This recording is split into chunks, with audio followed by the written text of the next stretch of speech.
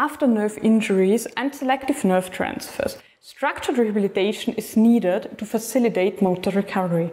This protocol is designed to guide therapists and patients through this long-lasting process. Using surface EMG biofeedback, active rehabilitation may be started earlier than with conventional therapy. Additionally, this technique supports the patient's understanding of exercises during training.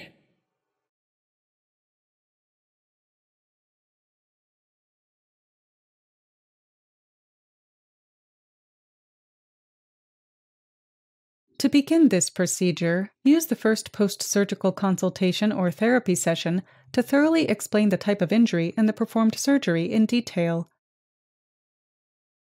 Visualize the nerve transfers that were performed on an anatomical figure or printout. Therapy interventions in this demonstration are meant for patients who underwent an Oberlins nerve transfer. Then, explain how the altered neural pathway initially requires considering a nerve's original movement pattern.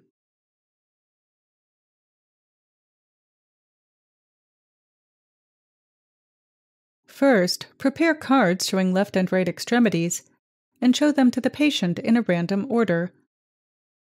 Ask the patient if a left or right extremity is shown. While a speed of approximately 2 seconds per card is normal, give the patient at least 15 seconds to answer if needed. Give the patient feedback, and if necessary, time to understand why the answer was wrong.